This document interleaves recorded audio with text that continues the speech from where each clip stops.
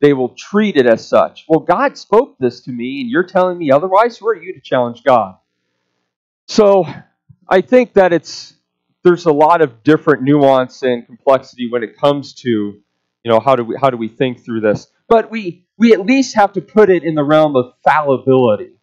And that's really the issue. What is the infallible interpretation? And that brings us to Tradition 1, where Tradition 1 says there is one infallible word. There's one infallible rule, and that is the written word of God. All the reformers drew this distinction between the word unwritten and the word written because, it's right there in the Bible.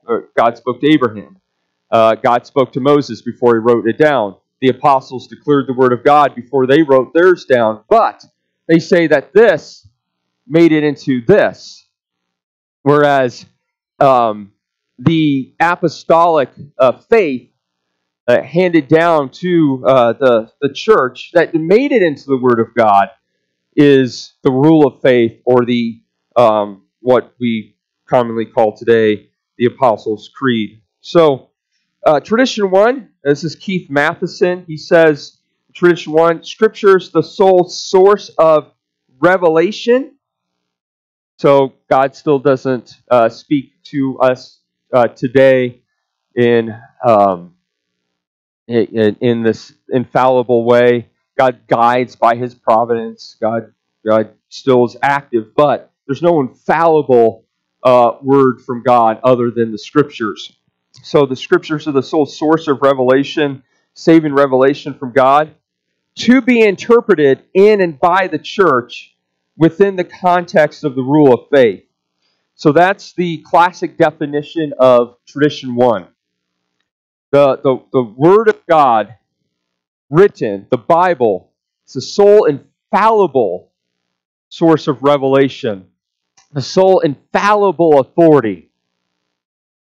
But there are other authorities subordinate to the Scriptures, and that is the exegetical tradition, that is a set beliefs drawn from the Scriptures, done with the church. That's Tradition 1. Okay, so how is that in distinction from Tradition 0?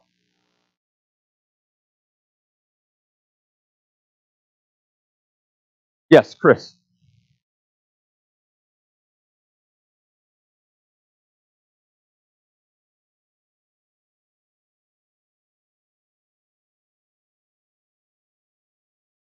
Yeah. Okay, yeah, so there's no corporate judgment of the church, or at least that's not as important as the individual judgment.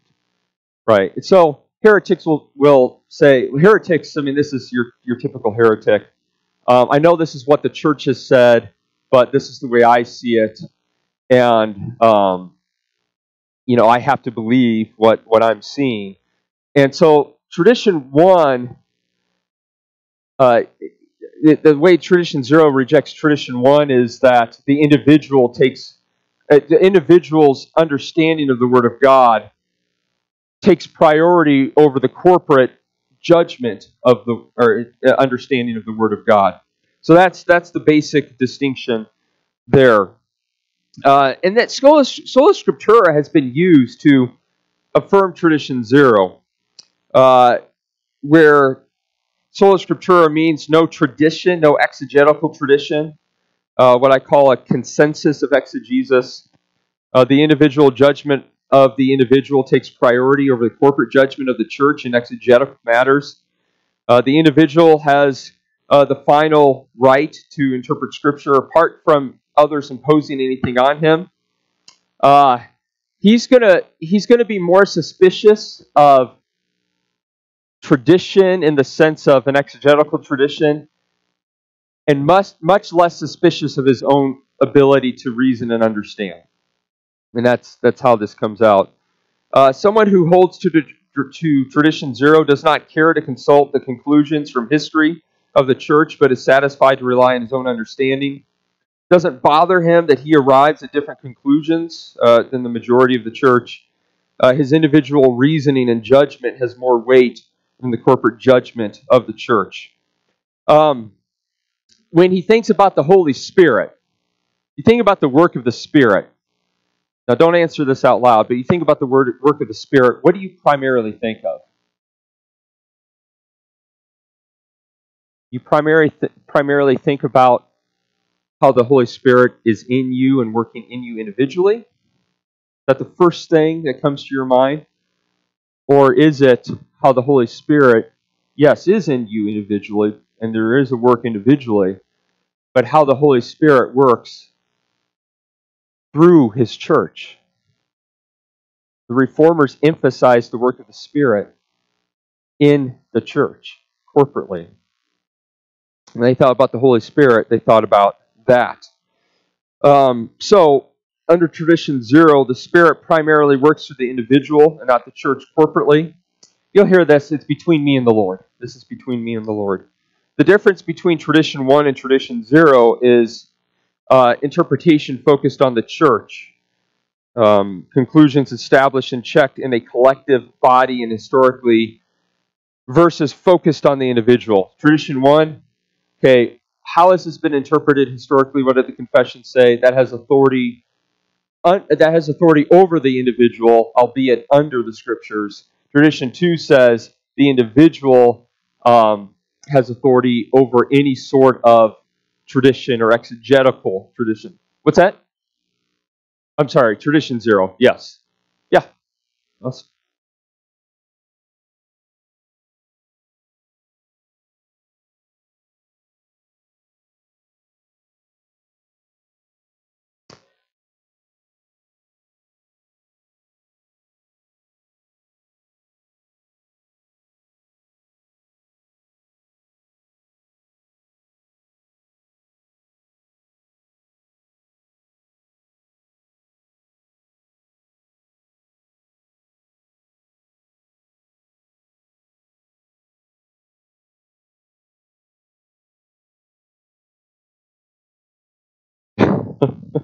Very good. So the question was, okay, how is Martin Luther, he seems to have rejected tradition 1. How is he different from some dude in the sticks with his Bible? You must have read my notes because I'm actually that's the very next thing I'm going to address. So I'll give you your payment later.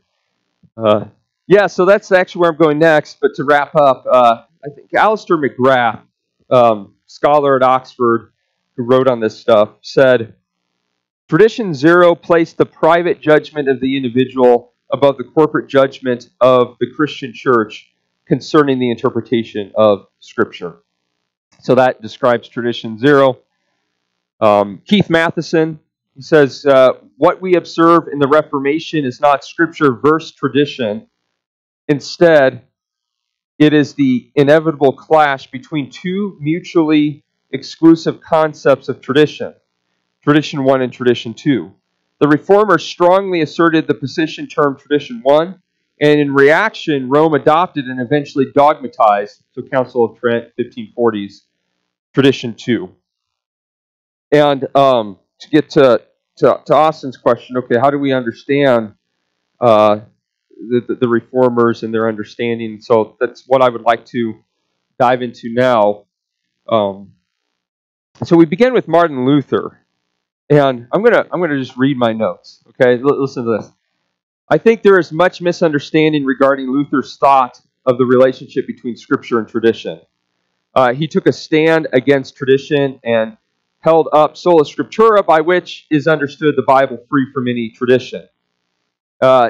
His most famous quotes are used, which occurred at the Diet of Worms in 1521, where he says, unless I am convinced by Scripture and plain reason, my conscience is captive to the Word of God. I cannot and I will not recant anything, for to go against conscience would be neither right nor safe. God help me. And then usually what's added is, here I stand, I can do no other. He likely did not say that, but it just sounds so good. You hate to remove that. This and the nailing of the 95 Theses on the door of Wittenberg is really about the extent of what many know about Luther. in my experience, and just even very recently, I have heard both of these incidents with Luther used to suggest that Luther was was freeing the Bible from tradition. That was what it was about. That it was the Bible verse tradition. However, we're going to look more to what Luther said here.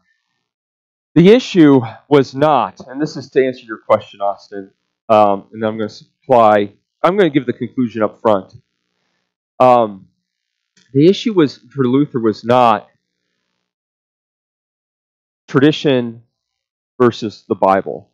The issue was the infallibility of any other tradition, of popes and councils and other things of that nature. We're going to see he actually upheld them, even in his catechism. I'm going to read some stuff from his catechism. But those are fallible, he said. He was rejecting tradition too, that there's another infallible source. He said, no, only the written word of God, the Bible, is the infallible rule. And Sola Scriptura upheld that. It wasn't Scripture versus tradition.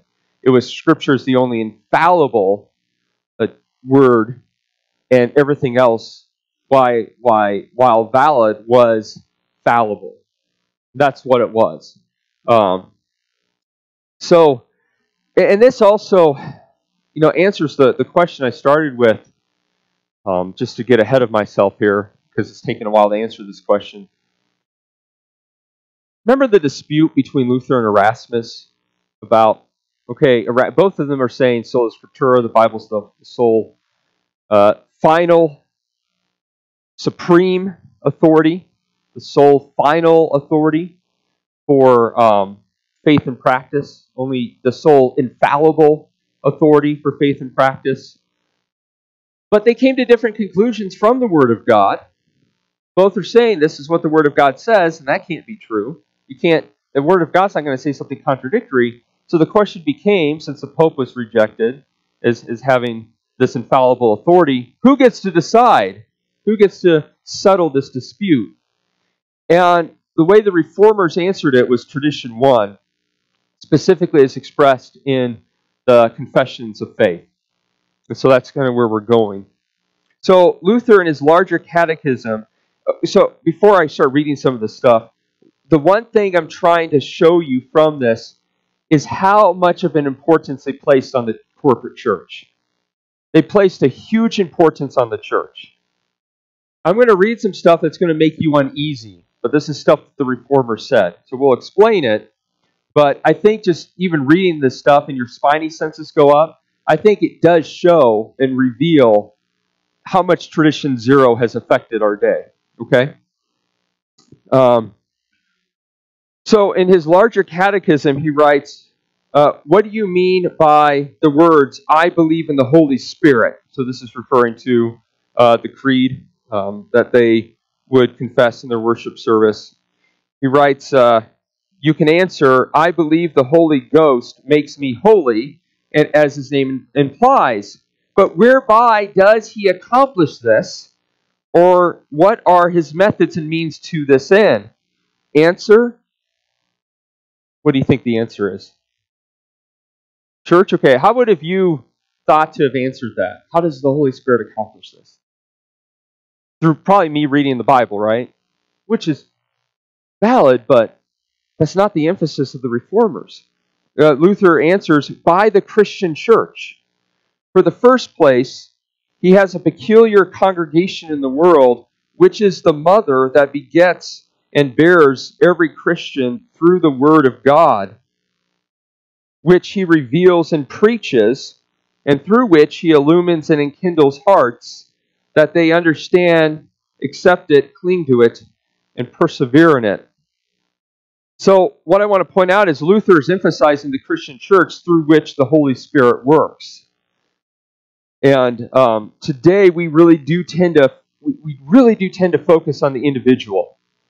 And the reason for that, nothing fell out of the sky.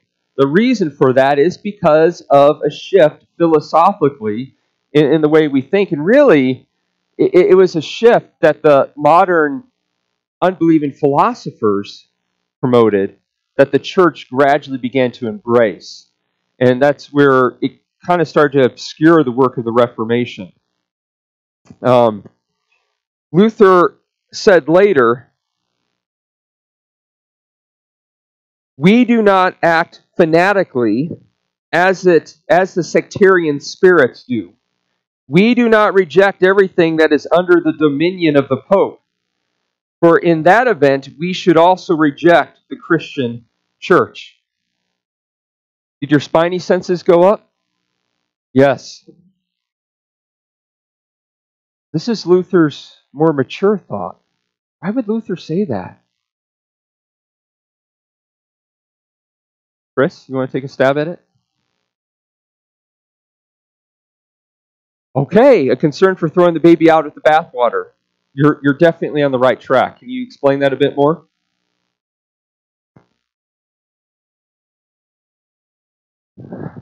That's okay. I'll just repeat everything you say. It'll be on the internet forever.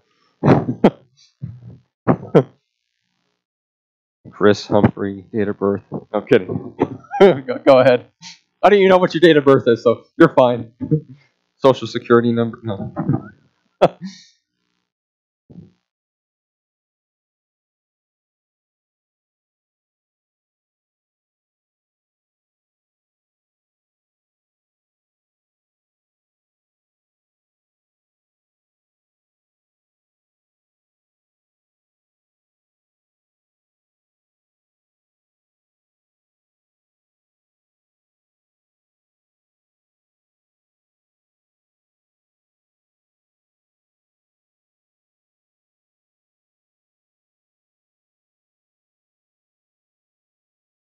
Okay.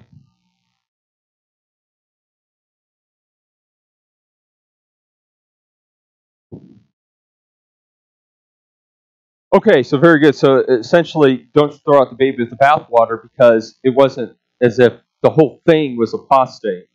And so this is what Luther's saying. He said the domain of the Pope. He didn't say the Pope, he said the domain of the Pope. Yes? Yes. Right.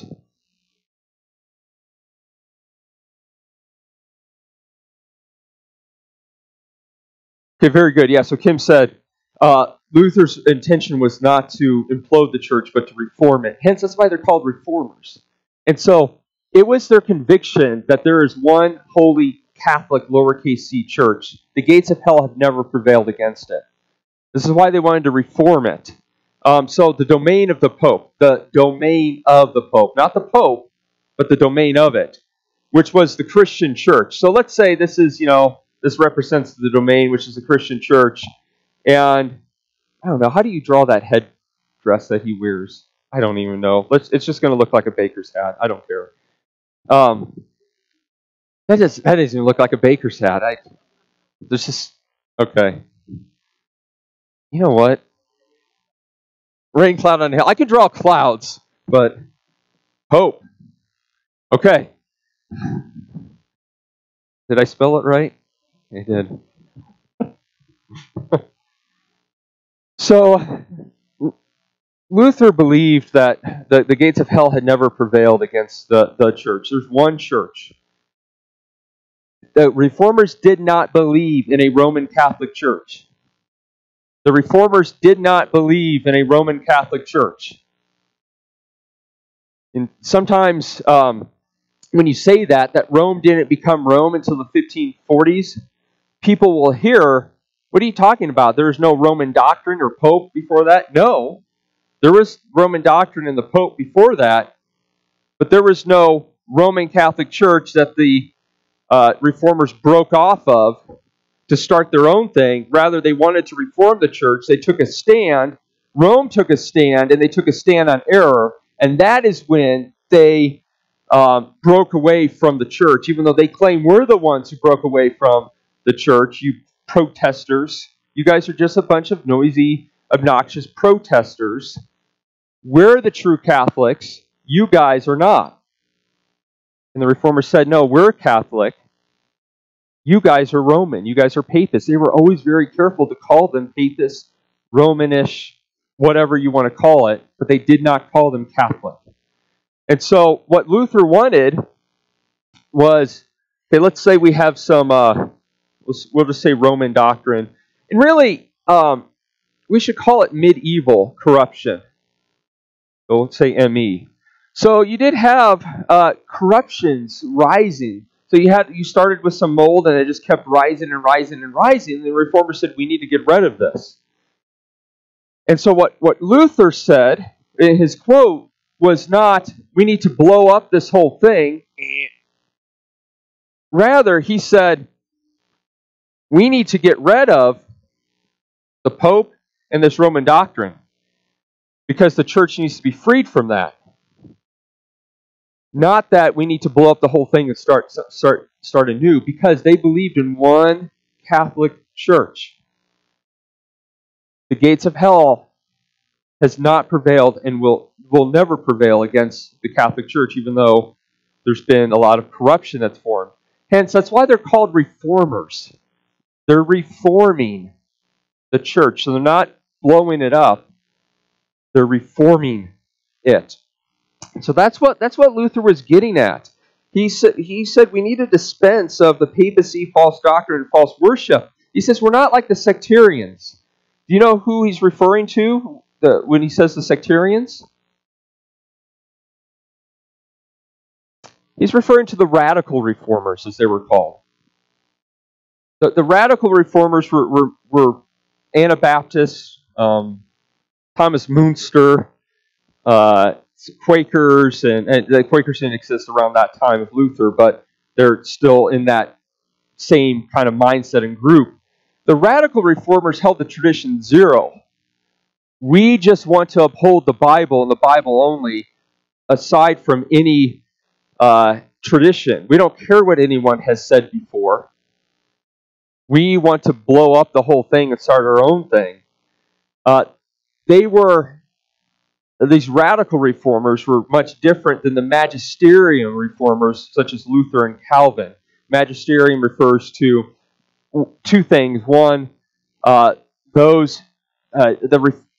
reformers who had support from the magistrate, the civil magistrate, and then two, at least early on, and then two, magister refers to teacher.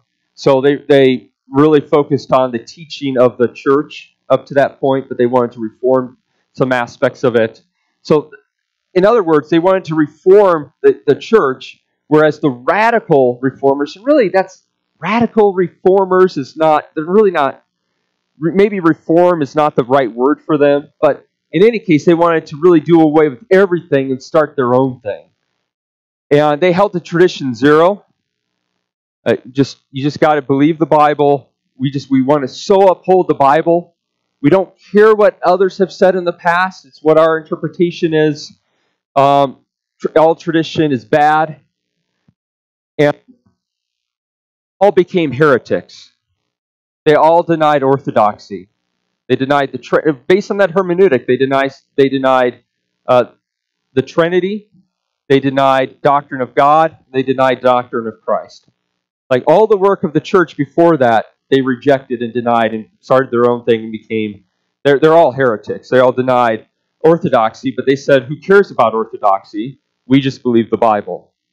So those are the radical reformers, and Luther says we're not them.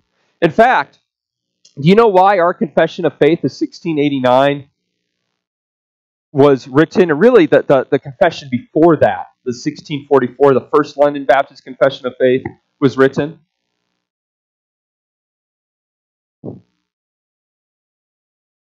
The reason why it was written, the First London Baptist Confession of Faith, is because these believers who came out of the Puritan school, they were trained at Cambridge. They weren't the Anabaptists out in the sticks with their Bibles.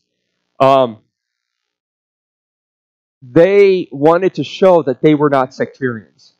They wanted to show that they were not the Anabaptists who were out there rejecting the church. They said, we are reforming the church. We just continue to reform it in the area of one of the sacraments being baptism. That was really important to them. That's explicitly stated in the First London Baptist Confession of Faith. That is why they wrote it. They want to say, we are part of the church. We are not wanting to break away from it. And then even in the Second London Baptist Confession of Faith, or the 1689 as we call it, they said, we have no desire, or we have no itch to clog religion with new words. This was very important to them. We are not breaking away from the church. We're seeking to reform it, and we've brought further reform in their mind. That is, they are trying to distinguish themselves from the radical reformers. Those radical reformers who also claim sola scriptura, but they said, no, we're not them. We're here. This is why Luther says what he says here, and really that was the spirit of the Reformation. We're not saying the Pope has authority. He needs to go, but that domain, the Christian church that he has taken over and thinks and has exalted himself, taking his seat in the temple, exalting himself as God, really, we reject. But we don't reject the Christian church. Are there any? Well, let me read this. So this is Keith Matheson. I don't have his book up here, but he's the one who wrote The Shape of Sola Scriptura. He says, it must be kept in mind that Luther did not reject the true Catholic lowercase c tradition. He rejected certain traditions. In the 16th century, the plural term traditions was universally used to refer to customs and ceremonies. So ceremonies were things like you would come in and you would cross yourself, you would bow to the east. Before the minister would get up, he would climb the stairs to the pulpit, he would be crossing himself. Even form prayers, that was all included in that. They wanted to get rid of that, but they did not get rid of tradition in every sense. Matheson goes on to say, therefore, when Luther responded to the Diet of Worms, he was denying the supreme and infallible authority of the Pope. He was not attacking the authority of the church itself. He was doing what numerous theologians had been doing for over a century. Luther's assertion that Scripture was the only infallible authority in matters of faith and his historical criticisms of the papacy and certain traditions did not mean that he advocated a rejection of the communion of the saints. To break away from the church is to deny we believe in the communion of the saints. That's why that phrase is important. That would be to reject the faith. He did not reject that. Neither did he reject the rule of faith. So the debate was really, so to get to your question, Austin, you set this up very well. The debate was, what is the infallible authority? That's the debate. What is the infallible authority? Not, are there any other authorities, albeit fallible? Are there any other traditions, exegetical? Is there an exegetical tradition, albeit fallible? Rather, the question is, what was the infallible authority? In fact, Luther, the reason why Luther came to the conclusions he did is because he was reading Augustine. He was reading the early church fathers.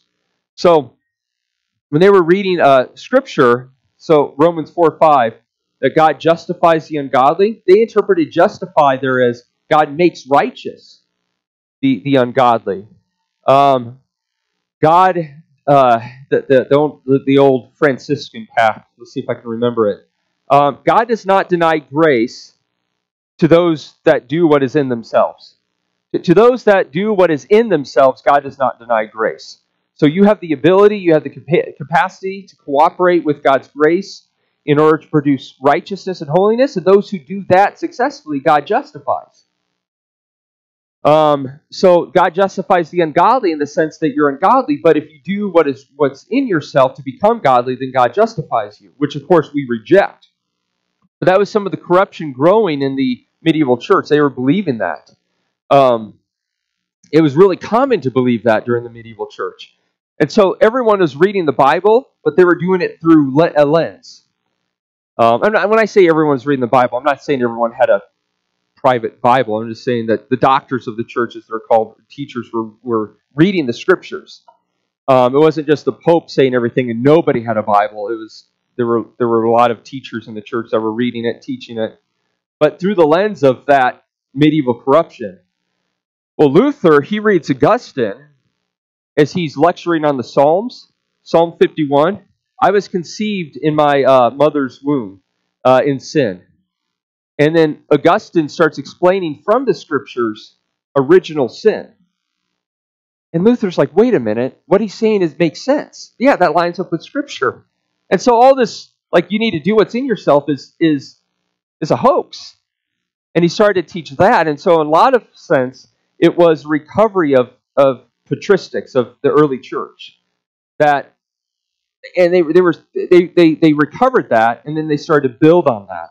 That's really what it was. It wasn't this tradition. Nobody read the Bible. Suddenly everyone reads the Bible and says, aha, now we know the truth. Rather, it was that they had these that clouded lens through which they were reading the Bible, reading the early church fathers in Augustine, even though they didn't get everything right. It was kind of like wiping the lens and being like, oh, wait a minute. No, that's what the Word of God says.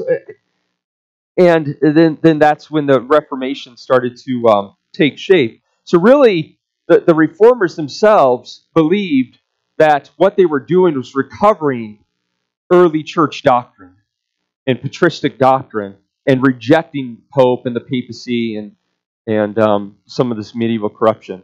Did I see a hand go up? Yes, Patrick.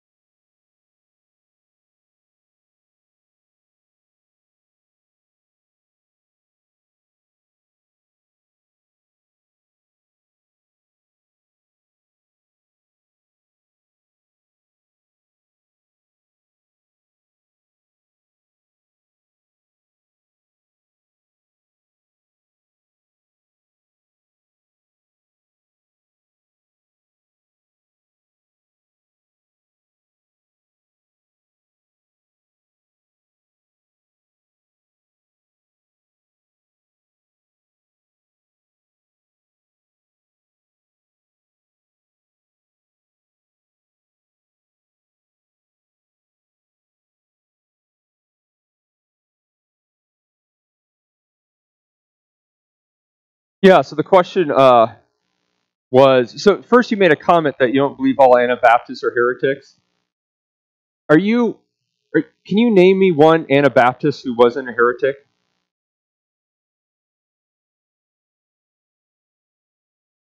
Okay.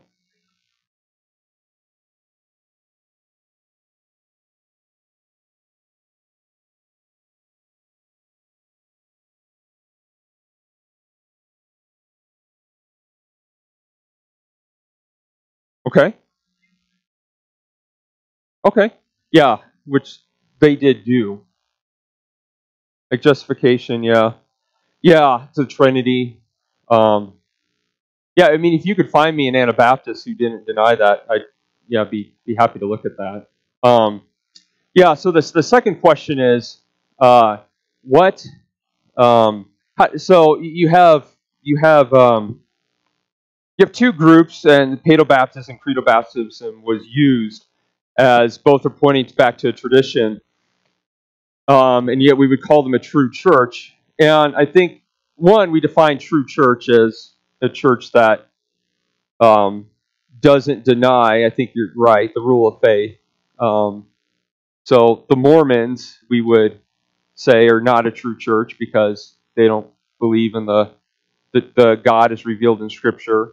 They don't believe in Christ, even though they label him as such. But as far as credobaptism and paedobaptism concerns, I think we don't want to draw a non sequitur, which is if we hold to tradition one, everyone's going to agree, and that's just not the case.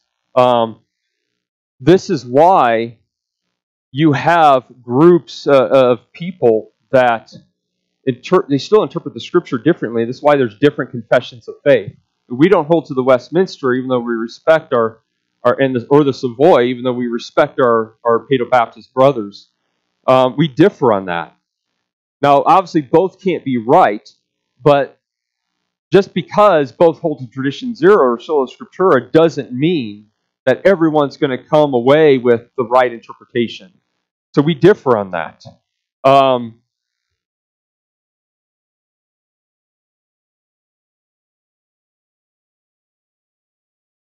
So the question is, does this framework speak on only basic tenets of orthodoxy?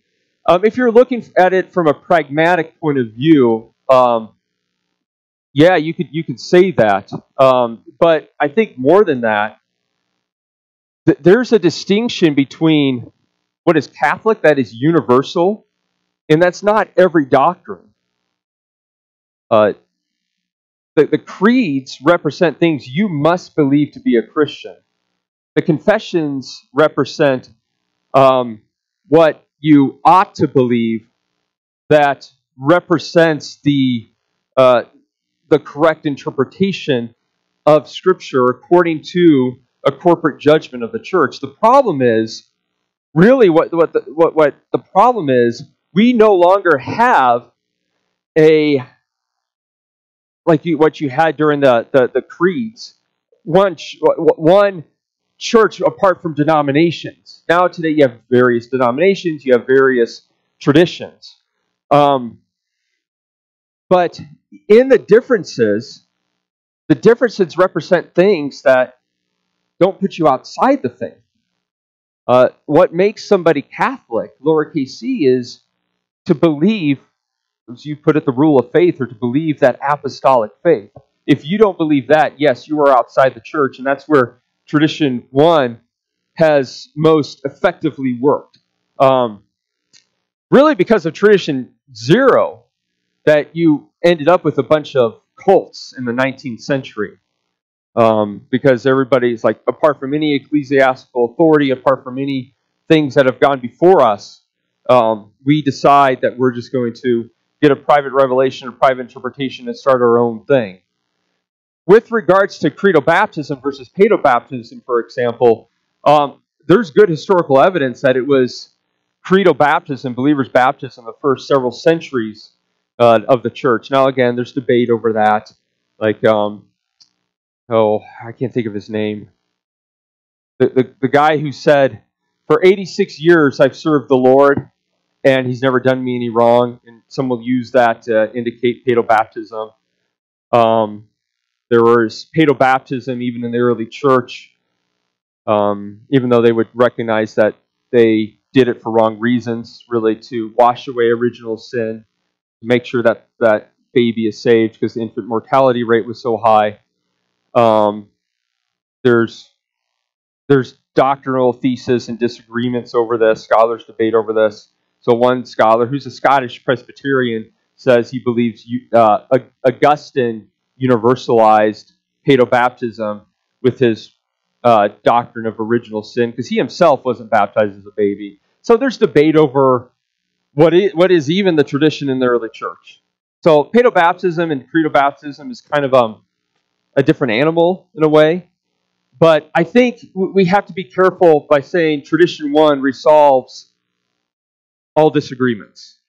It doesn't. All tradition one says is we want to interpret the Bible corporately, because even our confession of faith is that, interpreting the Bible corporately.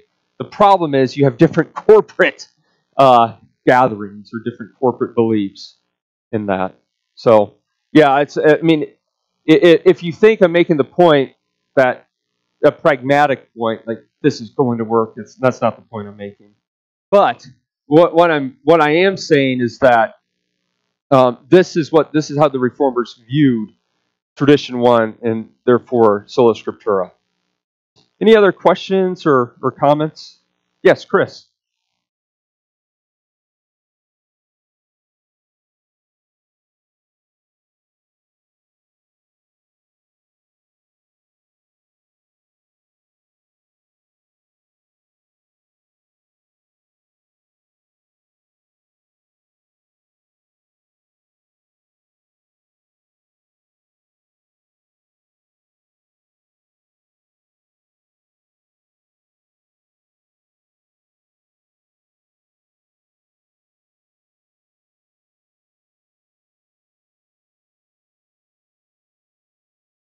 Well, okay, so I see what you're saying, because sometimes in practice that's the way it is.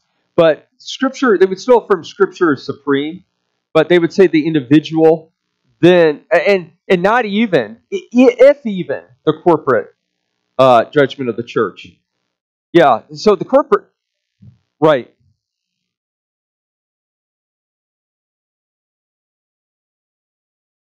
Yes. Yes. Yes. Yeah. Yeah. So we're gonna start looking at some of the philosophical trajectory on the focus on the individual as deciding all matters. You know, there's and this is going to help us understand our culture today.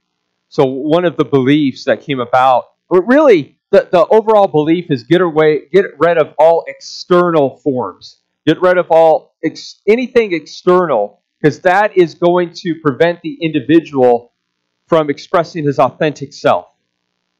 So this is Jean-Jacques Rousseau. Immanuel Kant applied this to ecclesiastical. So he's a secular modern philosopher applying this to ecclesiastical things. He has no right to do that. But he's the one that says you sort of ordered form that kills the individual's authentic self. It leads to dead orthodoxy. And then you just keep tracing that out down the road. And now today we have somebody that says, I'm a woman trapped in a man's body. This external thing has kept me in. But then that also applies to hermeneutics, because I'm getting ahead of myself, but there's a man named Jowett who is over, of course, in the across the pond. It starts there and comes over here. Who said the way of interpreting the Bible is to get rid of all interpretation. And his views were widely accepted and spread. So in other words, the way to interpret the Bible is to get rid of all interpretation. Like any sort of exegetical conclusion, get rid of, and it's just the individual with the Bible alone. And so that all of this plays into this. I'm trying to show the Reformers really thought differently than this. Look briefly at John Calvin. John Calvin also holds to the common belief that the church is extremely important. He says, let us learn, so this comes from his Institutes, let us learn from the church's single title of mother how useful, nay, how necessary the knowledge of her is, since there is no other means of entering into life unless she conceive us in the womb and give us birth, unless she nourish us at her breast, and in short, keep us under her charge and government. Moreover, beyond the pale of the church, no forgiveness of sins, no salvation can be hoped for, as Isaiah and Joel testify. So what he's saying is the church is the pillar and support of the truth.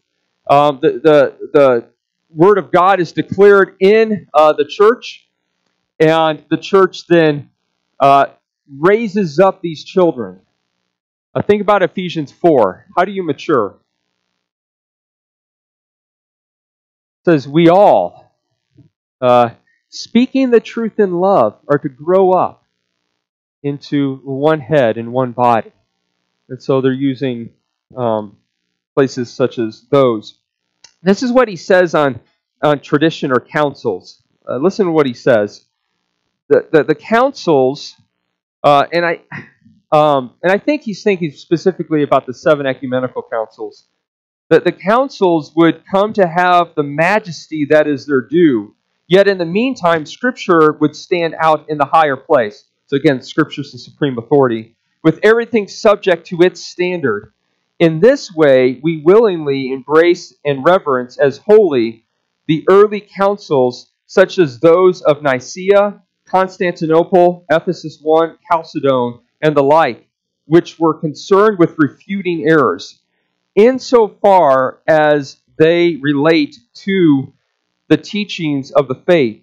For they contain nothing but the pure and genuine exposition of Scripture, which the Holy Fathers applied, so again, the early church, applied with spiritual prudence to crush the enemies of religion who had then arisen.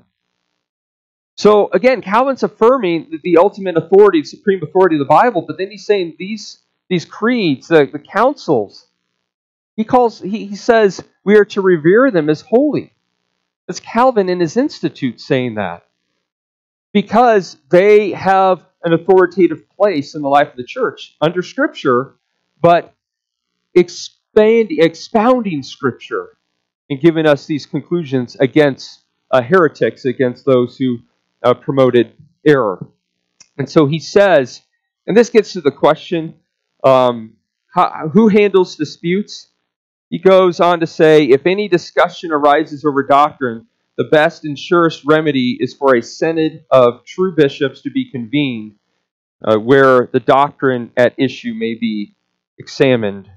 For although we hold that the Word of God alone lies beyond the sphere of our judgment, and that fathers and councils are of authority only insofar as they accord with the rule of the Word, we still give to councils and fathers such rank and honor as it is meet for them to hold under Christ. And he rejects that they are infallible, contra Rome. That was the argument with Rome. Rome says, no, they're infallible. He said, no, they're fallible, but we still hold them in high regard because of the pure exposition of God's Word. It's not God's Word, it's the exposition of it. But to just wrap up, Alistair McGrath, the scholar, puts it well. He says, although it is often suggested that the Reformers had no place for tradition in their theological deliberations, this judgment is clearly incorrect. So it's a common belief. And these scholars and these writers are all recognizing that. That this thinking that the Reformers had no place for tradition in their theological deliberations. While the notion of tradition as an extra scriptural source of revelation is excluded, so this infallible tradition too, the classic concept of tradition as a particular way of reading and interpreting Scripture is retained. Okay, are there any questions or comments? Because we are out of time. Yes, Luke. Yes, Luke.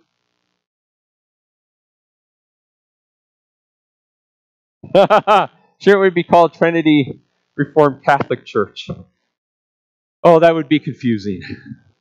But yes, that's what you know what? That's actually what we want to be, Reformed Catholics. You know, William Perkins, he wrote a lengthy treatise on Reformed Catholicity, being a Reformed Catholic. He says that's what we are. We're Catholic. We hold to the one true church. We wanted to reform it. We wanted to remove all the corruptions from it that actually doesn't make it. Catholic. Okay, any other questions or comments? Okay, well, you are dismissed.